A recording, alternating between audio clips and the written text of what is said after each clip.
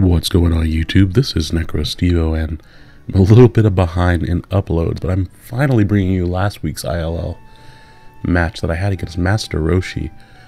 He actually doesn't have a YouTube channel, but I will link his Twitter in the description just in case you're interested in facing him, because he is a fantastic battler, and you may recall that early on I actually lost against him in the preseason. So I definitely knew that I had my work cut out for me here. It was a little bit difficult to predict what he was going to bring. For example, he had access to Heatran, and I definitely thought he would bring that, even though it's not a full stop to something like Mega Charizard Y, or even the Latios with right hidden power, Earthquake coverage, or Focus Blast on Charizard. But he didn't end up bringing that. Instead, he did go with Mega Sableye, which I did kind of expect him to bring. And he had what was most likely a Scarf Staraptor. And Ditto in the back gave me so many problems this video. I will go ahead and warn you, this was a 45 turn match, and that's because of the number of mind games that were going on throughout the battle. So on my end, of course, I have Custap Berry Crustle. This is the first time I'm bringing Crustle for the entire season. I drafted it very, very early in my first draft, and I just never really saw an opportunity to bring it with Fortress beating it out at every turn. But with the opportunity for him to bring Heatran, didn't want to bring Fortress. Of course, I also have a very, very nice banded Crawdaunt alongside Draco Plate Dragalge just for wall breaking power. He doesn't really have any good switch-ins to either one of those, but they are both threatened by the correct Pokemon on his side. In addition to that, I have a Life Orb Latios with enough special attack to 2-hit KO, Clefable with a Psyshock, and then I have my own Scarfed Rotom. And I did go with Wildfire, the Charizard, yet again, just because I didn't think that I needed the speed for this battle. Because if he was going to bring Scarf Staraptor or Scarf Mamoswine, then I would lose that speed anyway. So I really wanted the power to force him into some awkward situations. Now, as far as leads go, I was very tempted to start off with Charizard Y, but I was also afraid that he would start off with either his own Ditto or Sableye, which I was worried about him having some type of weird coverage or hidden power rock somewhere in there. We just exchanged Stealth Rocks at the beginning, which is not bad at all, because I can defog goes away with my Latios. And not really sure what he wanted to go for here. I did stay in and set up some spikes just to start putting pressure on his team immediately, because so many things are grounded. Sableye hasn't Mega Evolved yet. This is very, very good. Now, Sableye does come in here, and I actually just stayed in and went for the offensive move, kind of expecting Sableye to come in. I really wanted to force him in a position to where he would need to recover, and without the Mega Evolution, he can't take 2 Rock Slides, which is really, really nice. I was afraid of missing after, and of course I get a little bit lucky that they're not getting paralyzed, so I just go for X-Scissor instead there, and he's still forced to recover. Very, very nice. And he can't even go for the Will-O-Wisp threat because I'm already paralyzed. So he's really just waiting for me to get fully paralyzed. But let's go ahead and use this opportunity, predicting the recover, to come in here and bring in Charizard. That way, if he did have a dark type coverage move, I knew I could come in here and roost up. And also, since I don't have max speed on this Charizard, I just have enough to outrun something like an Adamant Staraptor. I'm able to put a little bit more in HP, and or rather my defenses actually. And I'm going to get out the Mega Evolution here, which is really, really nice because he brings in Ditto, and that means his Charizard is not Mega Evolved, which is crucial because that means I can actually 2-hit KO him with Flamethrower, which is pretty impressive. Between Ditto having much lower HP than Charizard naturally would, and Charizard's inferior bulk compared to my Mega Charizard, he can't really stay in here. He basically just ends up staying in to stall out the sun. I was hoping that eventually I would get a critical hit somewhere in here, just so that I could punish him for staying in for so long. But that crit doesn't come for several turns. Fortunately for me though, he is a Scarf Ditto, so he just basically stays in here, and he wastes my Sun turns and my PP. But he really was rolling the dice whether or not I was going to get a crit there, because I was doing enough damage that a crit would finish him off. So I also just wanted to punish him in case he did try to switch on into anything else. Now that the sun is not up, I know I can't 2-hit KO him anymore, and that means I get a free switch on to Necrostevo because he's locked into Roost, and I can set up more entry hazards, or nothing on his team really wants to come in on a Rock Slide either. So if he decides to stay in here, I can one-hit KO him. If he switches out, hopefully I can get some good damage on something. This Crustle does have max attack, so that was really, really nice. Now I do catch Golbat on the switch there. He might have been predicting me to go for X-Scissor, just because I was using that more against Sableye than I was using Rock Slide. But nailing Golbat on the switch is perfect because now he has to choose if he wants to defog away these entry hazards or if he wants to try to put some damage on Crustle. This is a max attack, max speed Crustle, so that's why my attacks are doing so much damage, just Mittens. And this is not the same Mittens that I bred in 5th gen. I rebred a new Crustle using that old Mitten, so kind of brought him out of retirement just to kind of rebreed him there. Now he does surprise me here going for U-turn. I switched out here expecting him to go for either defog again, expecting me to set up my entry hazards, or to just go straight out to his Sableye or something like that. But that's okay. I figured if he had dark coverage I would see it here, and if he didn't go for the offensive move, of course he'd be stuck in with Prankster if he didn't want to Mega Evolve. And so I'm just going to do the thing where I just put immense offensive pressure on him, because even with +1 from the Calm Mind, I think I can 2-hit KO him from here as long as the sun is up. Now the problem is he is going to get this initial recover from the Prankster ability that he had at the beginning of the turn before he Mega Evolved.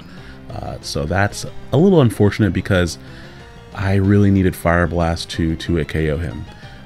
That's okay though, because if I were using Fire Blast, I think after that Star War against Ditto earlier, I would have basically been out of Fire Blast. So I definitely needed every single one that I could get, and I really couldn't allow him any room at all to set up, because once his Sableye gets set up, I can hit it with a banded attack from my Crawdaunt, but other than that, I can't actually hit it hard enough to muscle through it.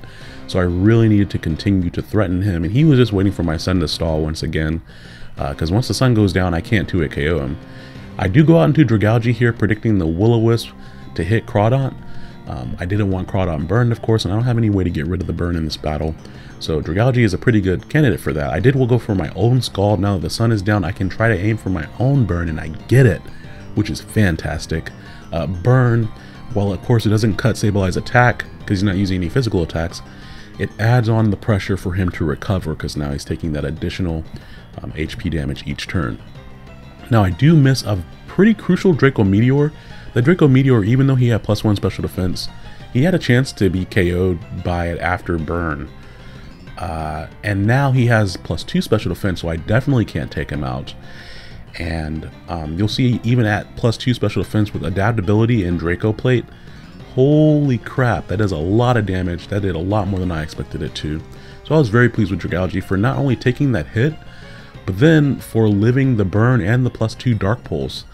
This Dragalge has a little bit of speed, not very much though. It's really almost all, I think it has like 224 in HP and the rest in special attack and a little bit in speed there.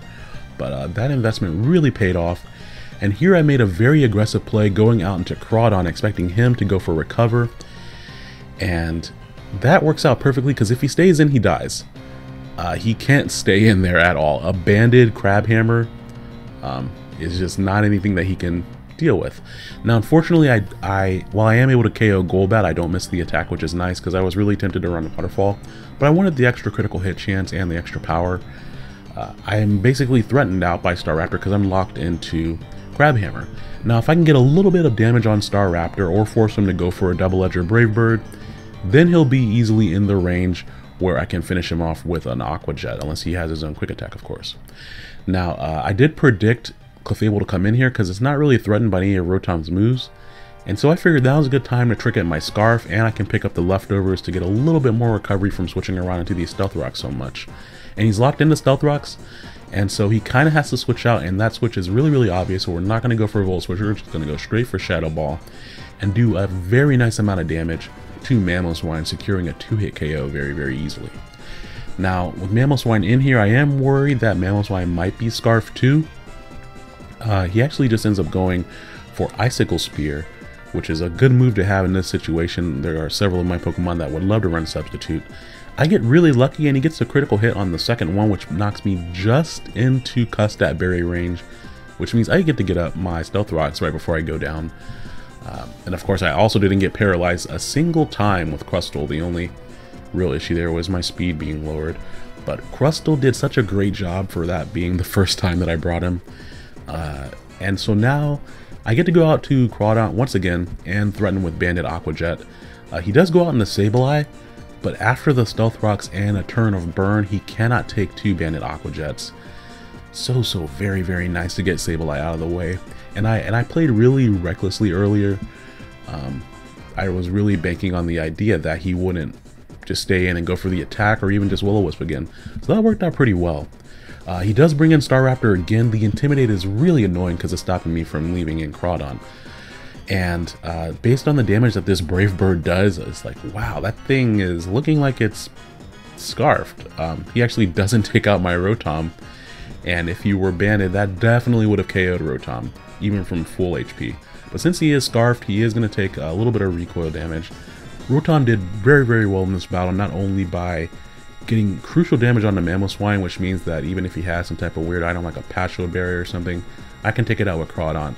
And I crippled the Clefable by locking it in with this Choice Scarf as well. Now since he is just locked into Brave Bird, I know I can live that hit. And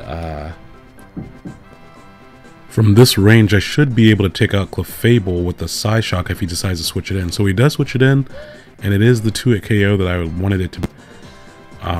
And since it was a 2-hit KO, it's likely that he was running a little bit more special defense to take on something like Mega Charizard. I definitely didn't want to lock into Draco Mew or anything in case he did switch out into Clefable. And if he goes out into Ditto, which is what he does here, unfortunately I do have to let Latios go down just because I don't have a good switch into the Draco Meteor. And so that's not terrible because he does lose special attack when that happens. And that means I can go out into my Charizard Y. And this, most importantly, gives me an opportunity to go for a Roost. So he does switch out. Even if he had gone for a Draco right there, would not have done very much damage. I could have predicted the switch out into Staraptor, but I figured that after that level of HP, Staraptor is no longer a problem because now I can take it out with the Banded Aqua Jet from my Crawdaunt.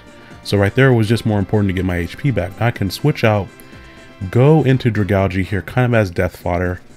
Dragalge did perfectly earlier by getting that very, very crucial burn. He goes for a return, which really surprised me. I guess he had that on there so that he wouldn't keep on suffering so much recoil damage.